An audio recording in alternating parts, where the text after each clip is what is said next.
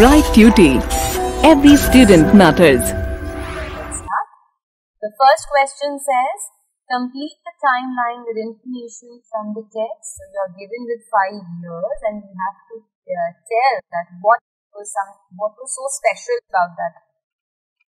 So, in the year 1918, Dr. Talimeren A.O. was born on the 28th of January.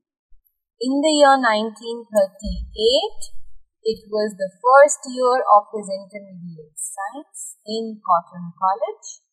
1948, he represented the country in the London Olympics. 1956, he was the assistant surgeon in Bologna. And 1978. Now, although in your book it is written 1968, but that ought to be corrected. It should be 1978. So, in the year 1978, he became the Director of Health Services. The next question says, answer the following questions briefly. First, mention some of Dr. Talimeren A.O.'s impressive personality traits. So, on the very first page of the chapter, we had read about the traits that made Dr. Talimeren outshine others. We read that he was 5 feet 10 inches tall. He was always barefooted. He had a booming voice. His behavior was very refined. He had a pleasing personality and he was very articulate. He was very expressive also. Now, what was the fortunate thing to have happened to Dr. Talimeren? What was the lucky thing that happened in his life? It was lucky that his football skills, his caliber in football was recognized at a very young age.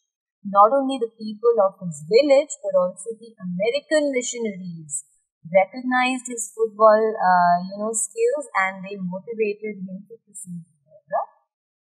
And how did this help him? This certainly helped him. We have read how Dr. Talimeren made everyone proud, this country proud. He brought laurels to the country, and he was a person who proved that academics and sports can certainly go.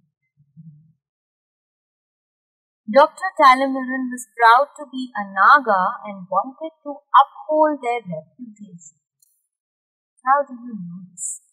Uphold their reputation means to make somebody feel proud. So how do we know this? Obviously, we remember that incident when Dr. Talimeren, being the captain of the football team of his college, the Cotton College, he was supposed to go to Sylhet to play the football match, but he had his exam. He did not wish to miss his exam because according to him, his failure would not only affect him, but would affect his people, the people of Nagaland, his village, and he did not want to disappoint them. He did not want to do anything that would affect them in the wrong way, and thus he was ready to not go for the football match just for the sake of the reputation of his people. Okay. How did the principal and the professor of Cotton College encourage Dr. Talimeren's sporting career? So how was he supported? How was he encouraged? We all know that his principal and the professor of the college were very keen on sending him as the captain for the football match.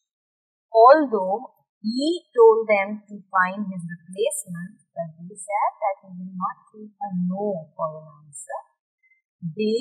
Obviously, his professor exempted him from appearing for his last exam. And as soon as they won the match, the very next day, although the official result was not announced, but Dr. Talimeren was declared as having passed his papers. How did Dr. Talimeren's story of being a headhunter spread in the area? So how did this story of him being a headhunter spread? After he had won the match, after they had defeated the Murari Chand College, the people, his opponents basically, were obviously not happy with it. They had been winning that title for the past 13 years, and now suddenly that was taken away by them because of Dr. Talimeren. So they had spread that story. Moreover, they were always in awe of his personality. This word has been used in your story a couple of times. So they were very surprised by the kind of personality that Dr. Talimeren had. He had a good physique, he was wonderful when playing football. So they were very curious to know about him as well. They found his personality to be very enigmatic. It was a mystery to them. And therefore, the story of him being a headhunter. How did Dr. Talimeren get the national recognition? So how did he get the national recognition? In the year 1972, I'll show you that paragraph. So, 1972, he was a member. He was elected as a member of All India Council of Sports, which is a very, very rare honor which is given to only a handful of people. Why was Dr. Talimeren given the title of Barefooted Genius? Why was he given this title? In the year 1948, during the London Olympics, when Dr. Talimeren was able to prove himself, was able to, show to the world how brilliantly he played, it was in that year when he got this title. Although they did not win the game, they did not get the reward for it, but he, along with his team, had a great impact on the people of the world. And since they used to play the matches barefoot, so he got the title Barefooted Genius. What is the lesson that we learned from Dr. Talimeren's life? Now, we've learned a lot of lessons from his life. He surely was an inspiration for each one of us. He taught us how, with courage, determination, and with focus, we can achieve anything and everything. He was not only a brilliant footballer, but a great academician as well. He was a doctor, he was the director of the health services. So, he has told us that yes, it is possible for us to fulfill every dream of ours, provided we have the courage for that, provided we are ready to work hard for that. So, this is what he has taught each one of us. Okay. So, now the next one, think and write. It says that the achievements of Dr. Talimeren, not only as a talented sportsman, but also as a bright student, prove that academics and the co-curricular activities can go hand in hand, they can take place simultaneously. You have to justify with few more examples of the famous personalities you have heard or read about. So from the internet, you have to find about similar people who prove to you that academics and co-curricular activities can take place side by side. The next question says, Dr. Talimeren A.O. was one of the pioneers of Indian football.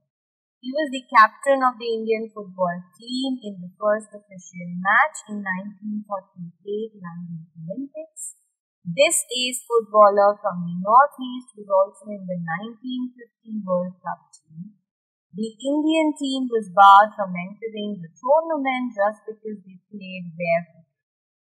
He has a very important place in the Indian football history. So in order to commemorate his birth centenary means the lifespan of 100 years in the year 2028, the government is calling for ideas so that his contribution to the sport inspires the footballing generations to come. How Dr. Talimeren's life can prove to be an inspiration for the next generation. And the last question, is about Madame Tussauds, which is in London. We all know it is a museum wherein the wax statues of all the famous personalities are placed. So, according to this question, we have to write to the director of Madame Tussauds stating why Dr. Talimeren is actually a very well-deserved candidate for being placed in the Madame Tussauds museum. And with this, my dear students, we come to the end of this chapter.